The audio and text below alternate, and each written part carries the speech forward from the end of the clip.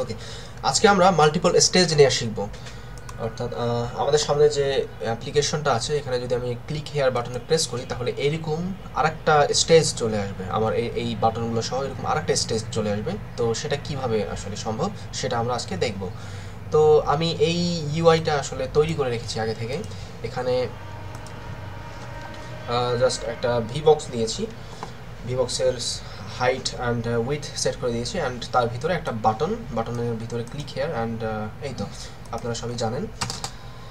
ওকে, তো এখন যেটা করব, আমাদের আরেকটা স্টেজ লাগবে এবং সেই স্টেজটা আমরা আনবো যখন আমরা বাটনে ক্লিক করব তখন। তো বাটনের একটা অন অ্যাকশন প্রপার্টি দিতে হবে।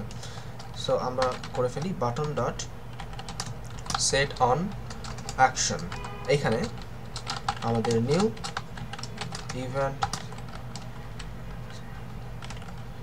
event handler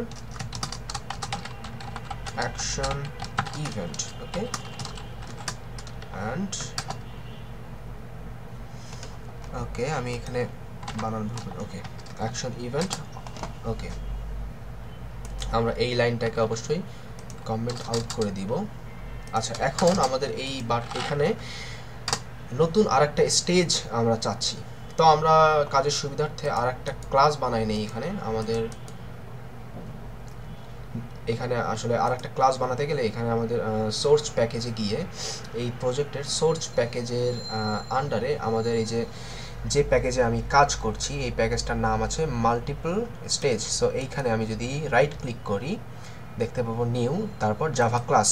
সো এখানে গিয়ে আমরা আমাদের নতুন যে ক্লাসটা বানাবো সেটার নাম দেয় dialogue, DIOLOG, dialog box, right? ওকে, আমাদের নতুন একটা ক্লাস তৈরি হয়ে গেল। তো নতুন ক্লাস, এখানে এই ক্লাসকে যেহেতু আমরা একটা স্টেজ হিসাবে আমরা এটাকে ব্যবহার করতে যাচ্ছি, তো এক্সটেন্ড স্টেজ অর্থাৎ স্টেজ ক্লাসকে আমি ইনহেরিট করে নিলাম।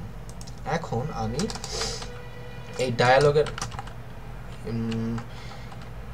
ওকে, আমি এখানে আসলে ডায়ালগ বানানটা ভুল লিখেছি, আমি এটা একটু ফাইলটাকে রিনেম করে নিই। ওকে, DIALOG ডায়ালগ বক্স।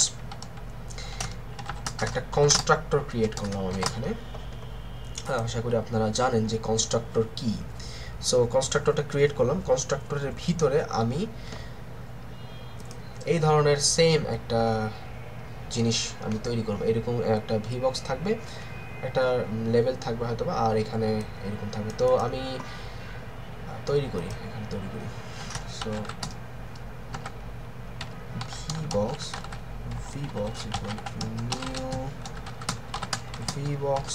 ওকে, ভিবক্সটাকে অবশ্যই ইম্পোর্ট করে ফেলতে হবে। ভিবক্স, তারপরে V box dot set minimum height আমি দিব কত, 300, অ্যান্ড মিনিমাম উইথ দিব আমি 700। ওকে, সেট মিনিমাম WI DTH। ওকে, এইবার আমার একটা লেভেল থাকবে,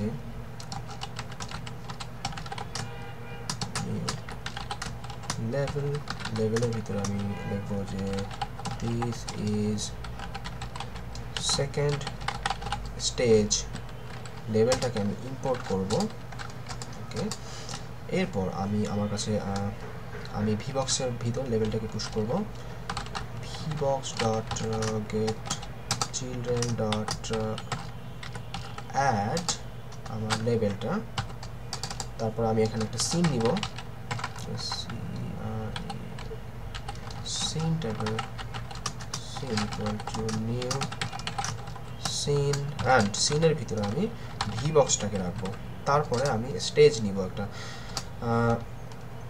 এখানে আসলে লক্ষ্য করবেন, আমি যখন এই প্রোগ্রাম মানে এই ক্লাসে কাজ করেছিলাম তখন কিন্তু আমি স্টেজ কিন্তু নতুন করে নিতে হয়নি, কারণ এই যে স্টার্ট যে মেথডটা আছে এই মেথডের প্যারামিটার লিস্টে কিন্তু একটা স্টেজ আগে থেকে দেওয়া আছে, স্টেজ ক্লাসের একটা অবজেক্ট প্রাইমারি স্টেজ। বাট আমার এইখানে কিন্তু ও ধরনের কোনো স্টেজ নেওয়া নাই।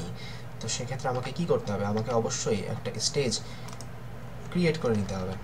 তো আমি এখানে স্টেজটা নিয়ে নেই, stage stage equal to new stage, right?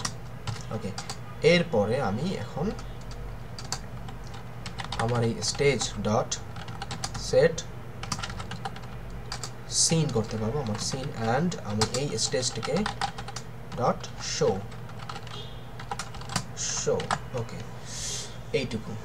তো এখানে আমি স্টেজ ক্লাসের স্টেজ একটা অবজেক্ট নিলাম। লক্ষ্য করবেন যে আমি এইখানে যে আমার স্টেজ টাইপের একটা প্রাইমারি স্টেজ নিয়ে আসে, সো এটাকেও যদি আমি স্টেজ নাম দিই আমার কিন্তু কোনো সমস্যা নেই। এটাকে স্টেজ নাম যদি দিই তাহলে এখানেও আমাকে স্টেজ স্টেজ স্টেজ হচ্ছে আমার এই স্টেজ ক্লাসের একটা জাস্ট অবজেক্ট, ঠিক আছে? ওকে, তো আমরা এখানে একটা স্টেজ বানাই ফেললাম। সেই স্টেজের ভিতরে আমার একটা ভি বক্স আছে, সেই ভি বক্সের ভিতরে আমার একটা লেভেল আছে, দিস ইজ সেকেন্ড স্টেজ।